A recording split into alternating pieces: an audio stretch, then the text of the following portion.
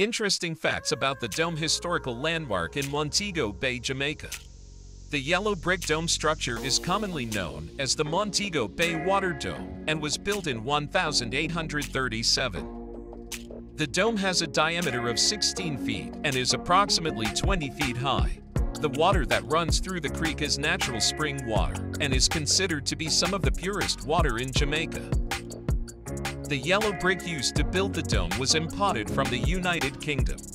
The dome was constructed to protect the water supply of Montego Bay from contamination and pollution. The dome has withstood numerous hurricanes and storms over the years, including Hurricane Gilbert in 1988. Thank you for watching. Comment below what you know about the dome. Please like, share, and subscribe.